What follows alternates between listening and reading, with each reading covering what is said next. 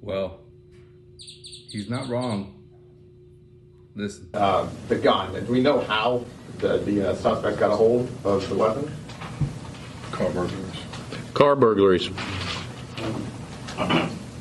Yeah. Ain't that right?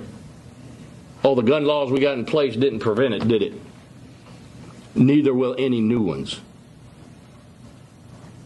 Because here's the fact. The bad guy's going to get a gun no matter what law you have put in place.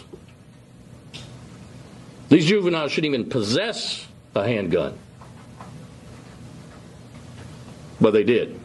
And I'll go back to you. Add your question. A simple burglary, as some people will say, but I don't consider anything simple when it comes to a burglary.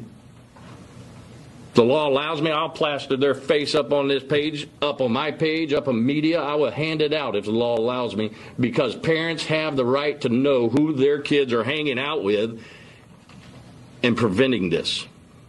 It's what we always keep trying to tell you guys. What law would have stopped a person from doing such evil? Nothing. These people are going to find a way. So, now a reporter got told by a sheriff the way that it is. Unfortunately, evil exists.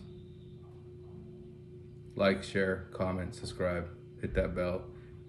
For those of you that celebrate, have a great weekend, a great holiday weekend, Good Friday, Easter coming up. Talk soon.